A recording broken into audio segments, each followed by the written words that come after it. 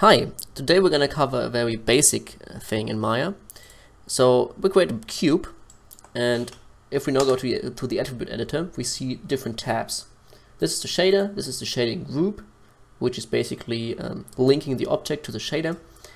This is the polycube node, which is in this case really interesting because you only get some node like this, polycube or polysphere, if you use one of these two shelves or go over create and create a new object, because that's basically, you can imagine it like the machine that creates this cube, because it's procedurally generated. Because Maya doesn't just take this cube and loads it from your disk, it basically generates it. So it takes a width and a depth, and you can set subdivisions, and it's procedurally generated. And that's what this polycube node does. And this polycube node, if we go to the node editor, we can see this very nicely. This polycube node that generates the cube, in this case, plugs its output into the shape node. If we now delete history, I'm going to do this really quickly, we see that the polycube node vanishes because the information that is created is now stored in the shape node. Basically, the shape node now stores point data, whereas vertex 1, like it stores vertex 1 versus vertex 2. For every vertex, it stores its position relative in the space. In this case, it's actually the position it's in. And then this shape node has a transform node, and you see in the node editor it doesn't seem to be connected. But if we look into the outliner, we can see this is the transform node and this is the shape node. If you don't see it like this, probably you see it like this. Just right click and select shapes, because usually if you're working with this cube, you don't need to know if you're on the shape node or the transform, because for you it's just the cube and you're working with it. But actually what's happening is you've got a transform node and a shape node, and the transform node stores where this cube is. Whoops. But the shape node stores what this cube is like, what it looks like, where the vertices are. Okay, so we have the transform and the shape node, and if you've just created this, you've got also the creation node, which creates the object. Okay, and in here you can see all these tabs. This is the transform, where you have the transformations, translate, rotate, scale. And this is the shape node, where you can, for example, set R-node settings, if you want to add displacement or subdivisions for rendering, or if you want to see it as a smooth mesh or something, that you can set, or that you can set in here in the shape node. Okay, if we move the cube around, we can see the transform node in the channel box. It's visible. It stores the transforms, and if we rotate it, that's going to get stored there as well. So it's basically numbers that are stored on this transform node. If we go to the shape node, we don't have that. The shape node doesn't store that information. It's not important. The shape node only stores where each vertex is, but where the entire object, how it's rotated and where it's positioned, that's stored in the transform node.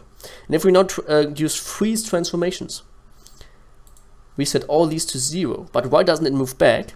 That's because all this transformation is getting transferred into the shape node. So now the shape node stores that this vertex is rotated a little bit and that this one is rotated even more. Basically, you bake down the transformations into the shape node. So now the shape node stores this state here, and the transform node is at 0, 0, 0. So that's how Maya works under the hood. It is always nice to take a look at the node editor and see how it's built up there. And basically you can see this as the same thing. So this shape node, it's the same as this shape node here in the outliner, and this transform node that we have here, it's the same as this transform node. And in here in the attribute editor, this is the transform and this is the shape node. So this just basically displays the attributes of your nodes.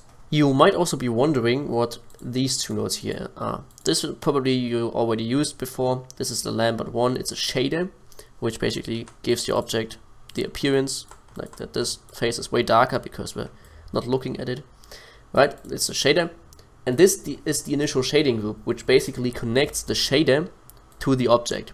And it has some more functions. You can, for example, use a displacement material, or you can, instead of a surface material, use a volume material. But yeah, that's basically how it's set up. So we can see the shape node plugs into the initial shading group, and if we expand that, it's going further to the lights and to the rendering. And in the input for the surface shader, there's the Lambert 1.